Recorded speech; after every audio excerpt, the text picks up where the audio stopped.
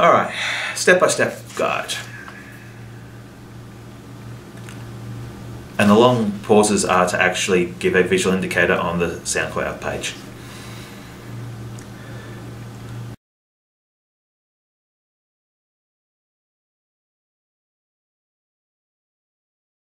Question 1.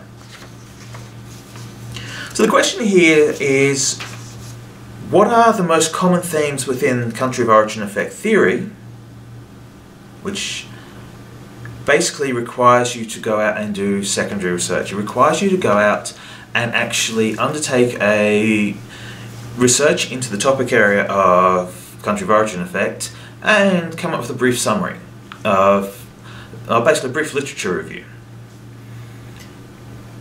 Now that literature review needs to do more than just tell me what the themes are. It has to tell me what the themes are, but it also has to answer the second part of the question, which is, how can these themes be used to inform the PWX management of the possible benefits or problems of emphasising the Canadian development origins?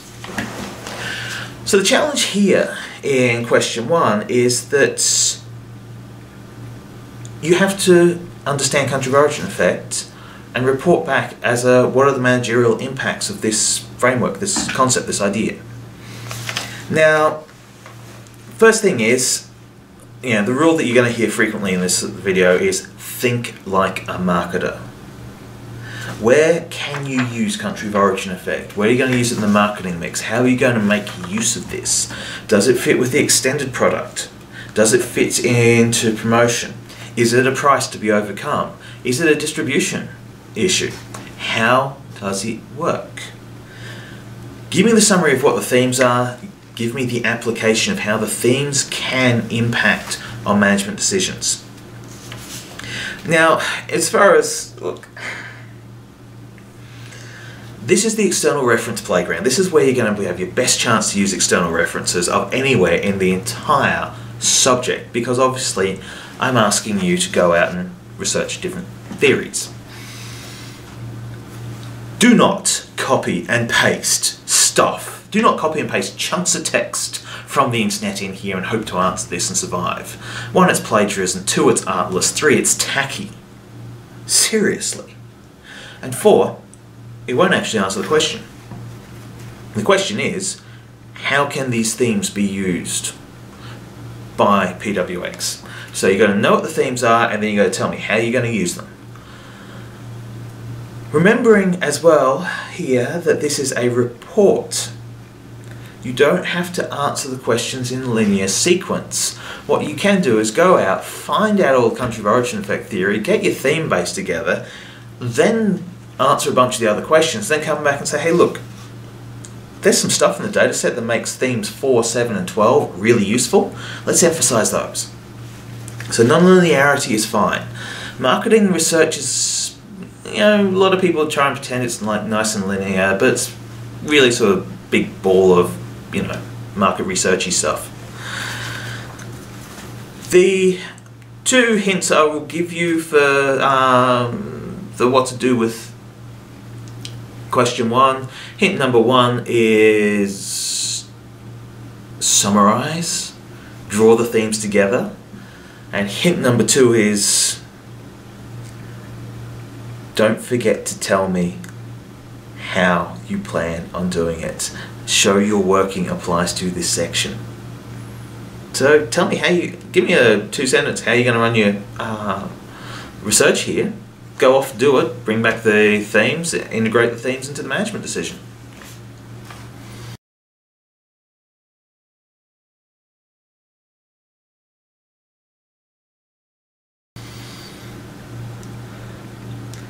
Alright, question 2.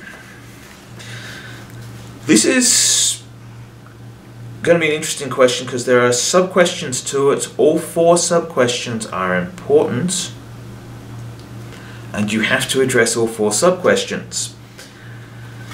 So, I'll read the questions out, then you get to listen to me talking about it. What is the level of perceived Canadian influence in wrestling according to the sample? What are the attitudes of pro wrestling fans to non-American wrestling? Are Canadian wrestlers recognisable to an international audience? Are there any major candidates to consider for celebrity endorsement of the product? Alright, from the top. First thing first. You can't modify open 1 and open 2. These are, and I will speak in terms of variable names because it's my data set and I know the variables, and you're actually, you'll get used to them as you analyse it. Okay, first thing I want to say is that the Canadian wrestlers recognisable to an international audience. Obviously, there are 2 questions on the survey. One is name female Canadian wrestlers. The other is name male Canadian wrestlers. Right. So that's step 1. That if you're not nailing that bit, the closest thing to a trick in this really is that you are now into having to do analysis. You're actually having to run some statistics in here. Now, this is what I want to talk to you about. I'm going to teach you the methods. I'm going to tell you about correlations. I'm going to tell you t-tests, frequencies, descriptives. This is why you have the requirement of the show you're working, is that you've got to pick what you want to use and say why you're using it.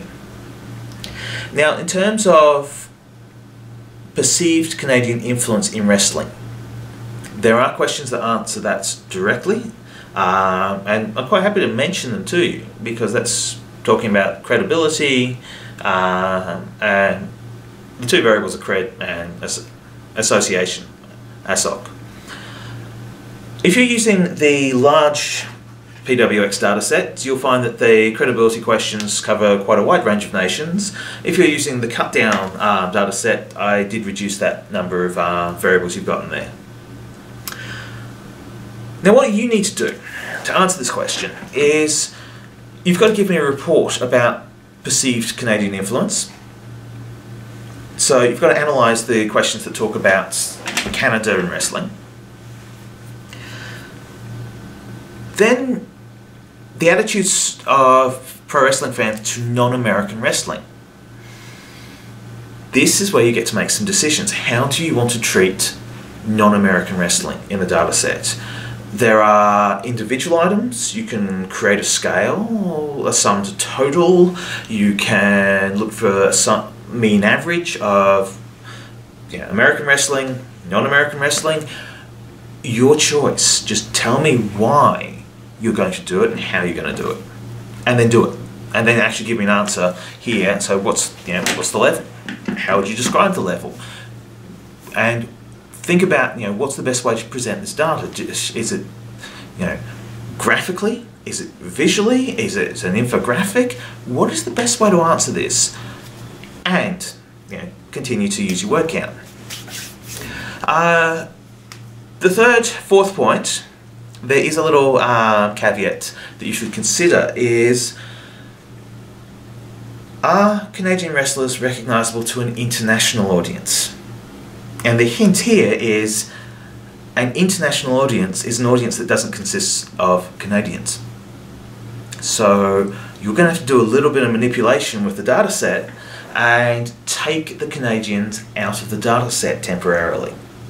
Because you don't want to be answering what Canadians think about Canadian wrestlers, do you? Now, to do that, there's some stuff that in the tutorials that we taught you how to do selecting of cases and how to create variables. That piece of information is up on the Waddle, so go find that, go track that down. In terms of the external references for this section, again, you're talking about what decisions are you making, what analysis are you running, and how are you running it so that you are justifying those decisions.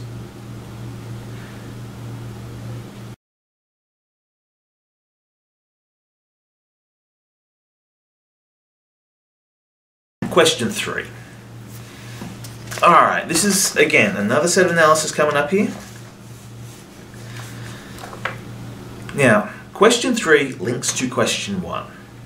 Question 1 asked you to talk about the themes in country of origin effect.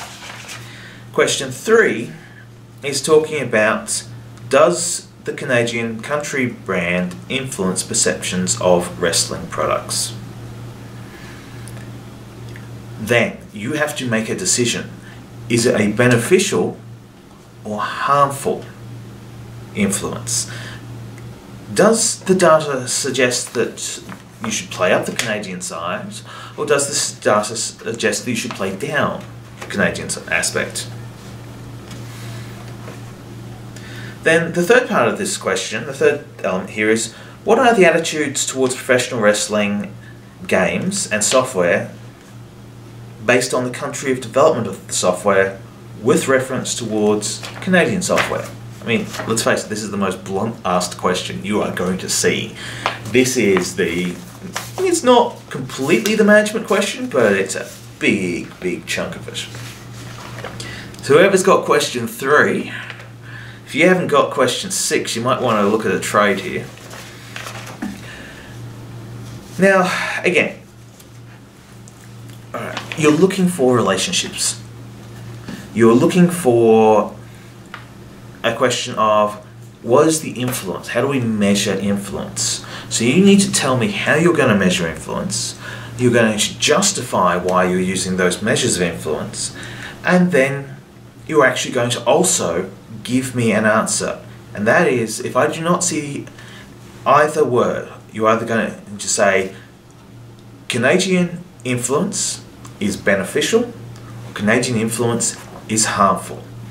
This is a green light, red light. This is a green card, red card situation. You have to say one or the other. So you have to make that call. For those of you who like to be neutral, tough. The attitudes towards, basically attitudes with reference to Canadian software. Okay, there's two things here. One is that there are questions in the quantitative data that directly answer this, so you've got quantitative analysis that you can use to hit up that third question. And you can raid the questions in the open-ended, particularly open 6, which talks where I say, any questions, any statements, an open-ended question, and people talk about Canadian software. And the points get scored here by how you answer, how you explain what you're going to do, and what you tell us in terms of giving us a green light, red light, giving us saying, yes, this is beneficial, no, it's harmful, these are the attitudes, this is how it's panning out in this data set.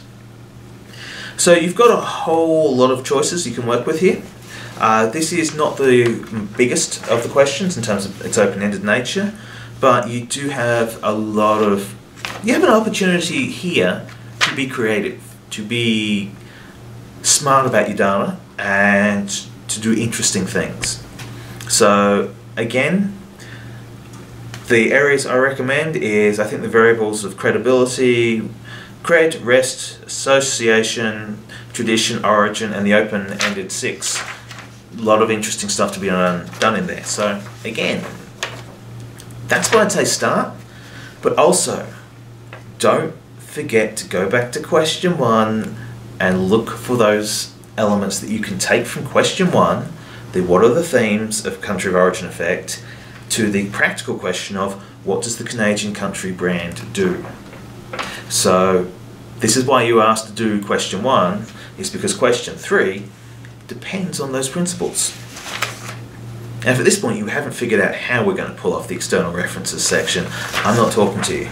I'm not telling you that.